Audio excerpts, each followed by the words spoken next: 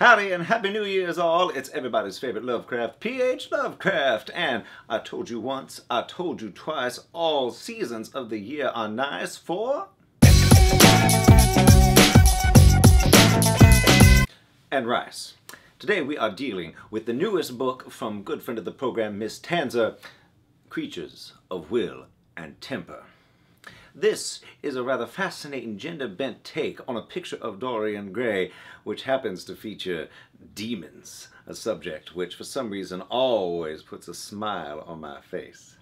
More than that though, this book deals with passion and desire and temptation and how people resist or indulge them.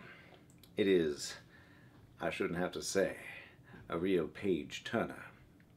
But even when we've steered you wrong, Miss Molly Tanzer never has, so I hope you will indulge in this book. We are, of course, in that period of time when people are making all sorts of resolutions and promises about what they're going to do for the new year. Are they going to eat better? Are they going to drink better? Are they going to pick up and start reading all new books to make themselves a better person? Well, I guarantee this book should go on the top of your list. Go and spend your good intentions and your gift cards and get on it, especially before you manage to lose that initial drive and you go back to what you usually do, watching Gilmore Girls on Netflix.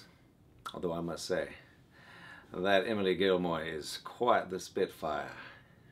Absolutely, I would. As always, I done been P.H. Lovecraft. Y'all stay bad now.